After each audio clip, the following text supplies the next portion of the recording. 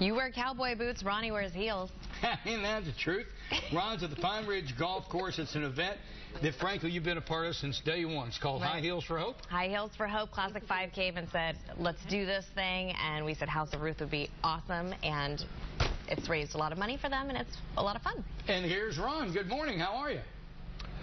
Good morning, Marty and Jess. You have done a fabulous job with High Heels for Hope. This is the 5th year here at Pine Ridge Golf Course. We're here this morning with John Lett, Executive Director of the Classic 5. John, good to see you. Good to see you, Ron. Thanks for being here. Our pleasure. This is a great event, and we're into year 5. Yeah, how about that? How time flies when you're having fun. Now, what happens? People come out here to Pine Ridge between 1 and 4 tomorrow. Tomorrow, they can buy balls, they can donate, but we're trying to see who can hit it the farthest in high heels. You got to wear high heels. That's part of the deal. That's part of the deal. Yeah, and I even got a pair.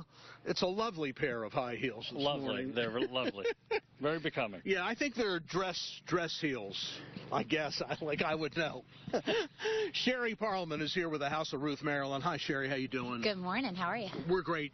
This raises some important funds. Yes, sir. We're raising money for the House of Ruth, Maryland to provide services for the victims of intimate partner violence. And this event has gotten bigger and better every year. It has. It's crazy to believe it's 5 years, and SRI Shoe Warehouse has donated shoes this year, so we're really excited to have lots of options for our gentlemen golfers. Yes, and there's a very nice pair there. Is that a wedding?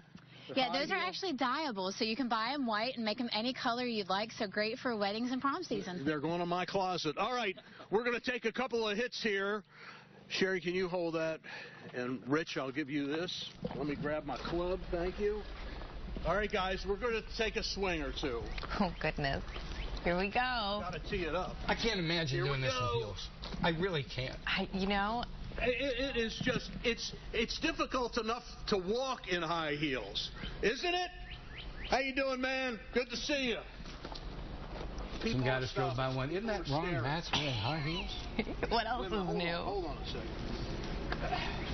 Here we go. One more. This is a practice. Right down the middle. I just don't even know how you... At least have towards it straight. John, come here. This is how we do it here. John is going to do it the way it's supposed to be done, not the way I do it. In heels. John, the heels look great. Too. Yes, he did. Well, let me move. Hold on a second. All right. Here we go. All right. Yeah. I see that deer down there, John. Boom! Nice. Look at that, guys. That is the way to do it. John, awesome job.